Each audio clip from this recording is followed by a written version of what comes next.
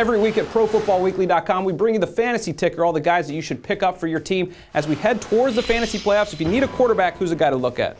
Christian Ponder, the rookie, putting up some big numbers against the Broncos, who's been a pretty good defense this season. He threw for 381 yards, 3 touchdowns, really finding that connection with Percy Harvin. And if you've been kind of going with the matchups at the quarterback position the past couple of weeks, and you need a guy going against the Lions and Saints the next 2 weeks, pretty weak pass defenses there. You might want to take a look at Ponder. Yeah, some teams still looking for that go-to guy as they look at the fantasy playoffs. Running back situation, injuries also a concern. Matt Forte now out 2 to 6 weeks. His backup, Marion, Barber, a good play? Yeah, definitely a good play this week for Marion Barber. Not only is he going to get all the touches with Matt Forte out, but the Bears just don't have a passing game with Caleb Hanie at quarterback. They really need to rely on the run, and Barber has 5 touchdowns this year. He's been effective running the football. The Bears are going to need to ground and pound it, and Barber's going to be the beneficiary of that. He was kind of the goal line back before, so you figure he'll continue to get those touches. Brad Smith, the wide receiver, quarterback, running back, whatever, do everything for the Buffalo Bills. Maybe a good pickup. Yeah, we were kind of waiting to see when Brad Smith would really live up to. He got a pretty nice contract in free agency. Wasn't being used very much.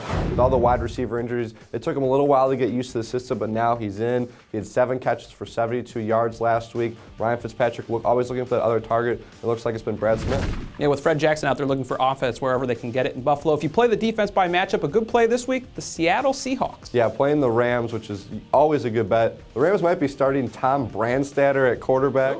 Tom Brandstatter at quarterback.